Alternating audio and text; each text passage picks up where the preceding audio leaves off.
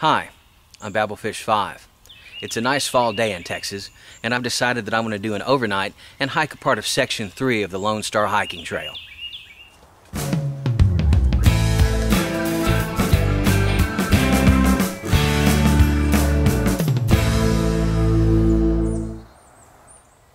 The Lone Star Hiking Trail is in the Sam Houston National Forest, and it's about an hour north of Houston.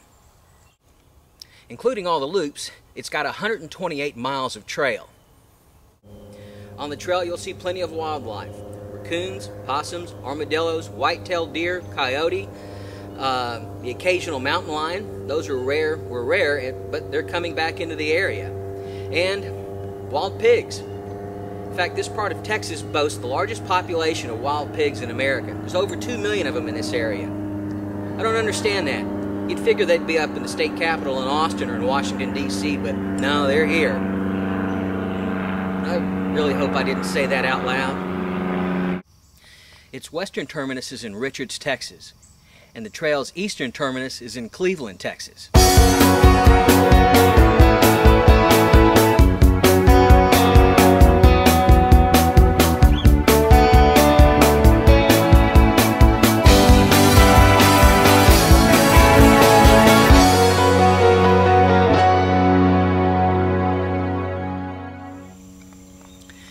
I've hiked parts of the Appalachian Trail, I've hiked the John Muir Trail, and parts of the Continental Divide.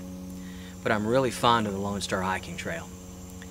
It doesn't have any of the grand sweeping vistas of these national trails, but it is a hidden gem. It offers thick pine forests, parts of it will have oak forests. In the spring, the wildflowers explode with color, dogwoods bloom, and there's the smell of honeysuckle and jasmine in the air. In the winter months, you can see bald eagles and osprey that winter over in this area. There's plenty of fishing to be done here. So while the trail doesn't have any of the grand sweeping vistas, it does offer a quiet beauty and a solitude that I just really like. And it's home. That's why I like this trail, and that's why I like being on it as often as I can.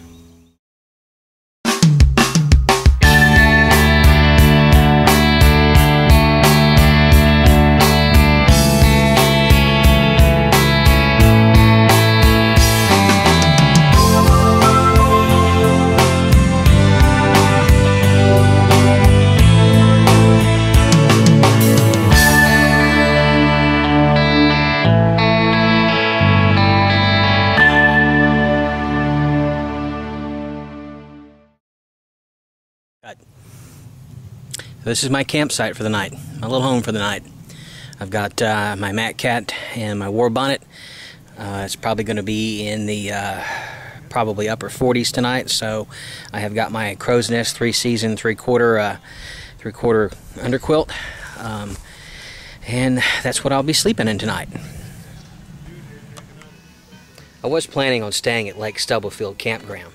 Unfortunately, the Stubblefield Campground was overrun by a bunch of Boy Scouts and a Cub Scout pack, so it's kind of full. So I decided to move on over to the overflow section of Lake Stubblefield.